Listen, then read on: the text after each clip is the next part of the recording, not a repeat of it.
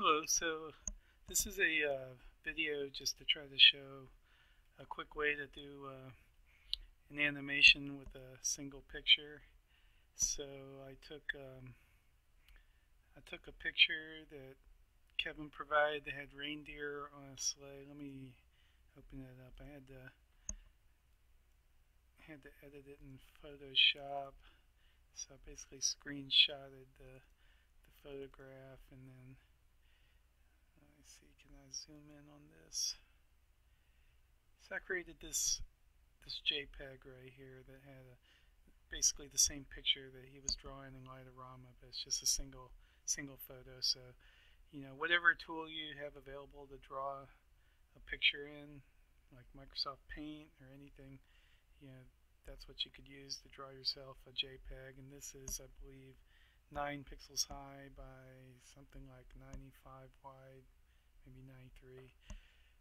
And so I'm going to try to use that picture in this sequence here. So I created a single model. It doesn't really matter how you lay this out. I just said it was 9 strings. I mean, 9 strings with 13 nodes per string, so I'd get a little rectangular matrix here. However you arrange your matrix would dictate how it goes out to your hardware, but for the purposes of creating a sequence, it's not going to matter because you could always change it later. So I'm going to jump over, say create a new sequence, animation, 50 milliseconds. Right click, add display elements, and add the matrix.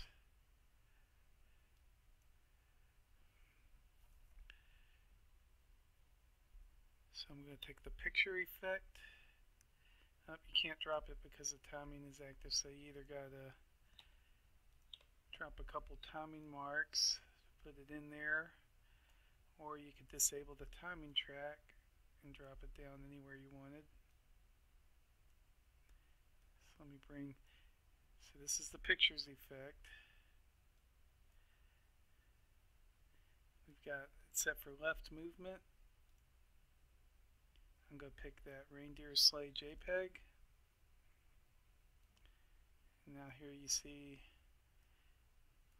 a picture of what this model would be doing on your matrix. So you see, we already got a pretty cool little motion there, and you could change the speed. You could speed that up so it goes fast, slow that down, so you can really control the speed that thing's going across there. So I think that's a much easier way to do an animation with a static photo. If you had several photos, you could put them back to back and blink them. I'm not sure if the let's see, I think you could do some stuff like you could do an offset also. So if I say offset, I should be able to move that picture. Oh, I'm offsetting the next. Let me put that back to 0. Let's see what an offset in Y looks like.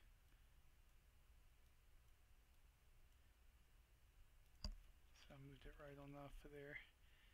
So see, I put it down near the bottom. If I go negative, I can move it up. So you can actually move it around.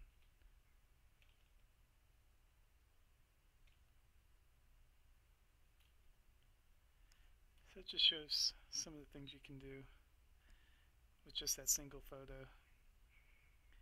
I'm not sure if we've got the transparency working. If we did, you should be able to do multiple pictures. Like you could create another layer below that, and let's just say you were sticking another effect below that.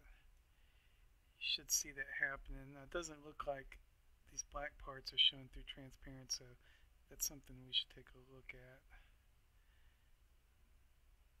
But I'm just trying to show how you could actually layer multiple picture elements on there if you wanted.